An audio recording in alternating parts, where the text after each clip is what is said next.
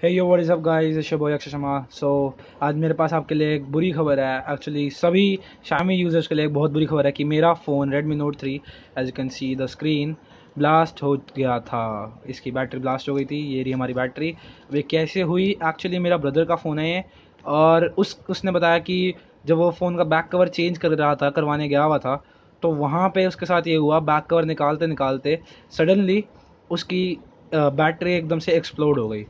So this is what actually happened. और ये हमारी बैटरी आप देख सकते हैं कम्प्लीटली डिस्ट्रॉय हो चुकी है। कोई आपको Xiaomi का लोगो वगैरह कुछ नहीं दिखेगा, बस आपको दिखेगा तो ये एक एनोड या फिर कैथोड जो भी हो सकता है ये।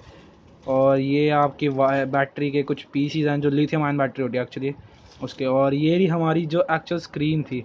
स्क्रीन पर आप नीचे देखेंगे तो एक टेम्पर आ गया था और पूरा फ़ोन ही ख़राब हो गया। और आप देखेंगे पीछे स्क्रीन के तो आप ये देखेंगे, ये दूसरा Redmi Note 3 है, कि यहाँ पे 3 डॉट्स आपको दिखेंगे। ये 3 डॉट्स बर्न के हैं, एक्चुअली ये बर्न हो गया और उसके जल्दबाजी में ये वायर्स भी कट गई। सो एक्चुअली ये बहुत एक डिप्रेसिंग है सब लोगों के लिए जो Xiaomi Redmi Note 3 यूज़ करते हैं। अभी कुछ दिन पहले ये खबर भी आई थी कि Redmi Note 4 भी ब्लास्ट हो गया है।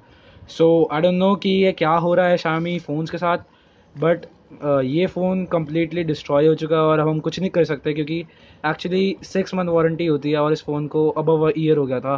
So that's why we can't go to MI store to get a refund और अ रिप्लेसमेंट एनीथिंग। सो यही है। आप सबको भी मैं यही बताना चाहता हूँ कि बी सेफ़, और अगर आपके पास है तो आप सेफ़ रहें। वैसे इसका आप कुछ कर नहीं सकते। आपका फ़ोन अगर ब्लास्ट हो गया तो आपके पास कोई रास्ता है नहीं। अगर आपके ऑब्वियसली अगर आपका ब्लास्ट हो गया है और आपका फ़ोन 6 महीने के अंदर है तो आप शायद ले सकते हैं रिप्लेसमेंट या फिर रिफ़ंड। आपको Xiaomi सेंटर जाना चाहिए। बट एक्चुअली ये एक ऐसा केस है जो मेरे समझ से एकदम बाहर है। आप देख सकते हैं ये शीट है, एल्यूमिनियम शीट है सारी की सारी, या फिर कौन सा मटेरियल जो भी इसमें यूज़ हुआ है। और ये बैटरी एकदम फुली भी एक्चुअली देखेंगे तो एकदम एक्सप्लोडेड, और आप इसके कोई आप डायोड्स वगैरह कुछ नहीं देख पाएंगे। एक्चुअली द पॉइंट इज़ इनकी बैटरी इतनी जल्दी इसलिए फट गई कि एक तो इनकी बैटरी डायरेक्ट मदरबोर्ड से कनेक्टेड होती है, ऊपर से ही आप देख सकते हैं ये वायर भी हमारी ब्रोक हो गई है। और इतनी ज़्यादा एक्चुअली आप देख सकते हैं कि इतनी ज़्यादा तेज़ बैटरी थी कि ये तीनों पॉइंट्स बन चुके हैं आपकी डिस्प्ले के ऊपर। और आप अब डिस्प्ले देखेंगे तो ये भी एकदम ख़राब ही हो गई है, इसके लेयर्स बाहर आ रही हैं। और जो स्पीकर था वो कम्प्लीटली वो हो गया था, बर्न हो गया था। तो अब इस फ़ोन में कुछ नहीं रहा, बस जो बचा है तो बस ये ही रहा है। सो और जो बाकी चेसी वगैरह थी वो एक्चुअली हमको फेंकनी पड़ी।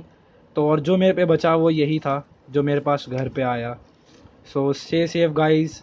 होप कि आप लोगों के साथ ऐसा कुछ ना हो, क्योंकि मैं बिल्कुल नहीं चाहता कि आप लोगों के साथ ऐसी कोई दुर्घटना हो।